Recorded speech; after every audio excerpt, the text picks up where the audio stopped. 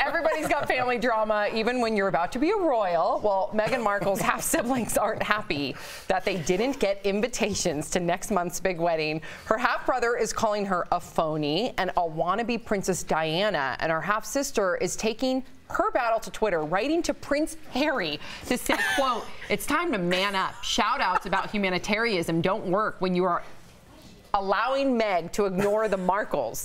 It's contradiction." That is my favorite sentence of all time.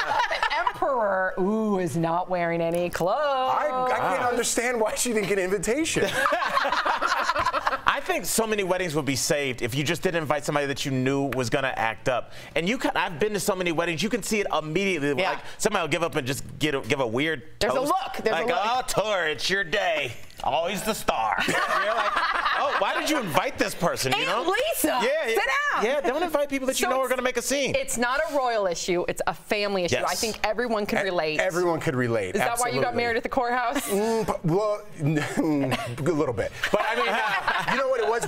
I'm not even joking. Our list, because we were going to have a proper wedding in Mexico, so that would have dwindled it down. But we were at almost like 350 invitations. What? Oh. What? Yeah, and Why? I was like, we got to knock this thing That's way down. insane. Instead, we knocked up instead. That worked out for you.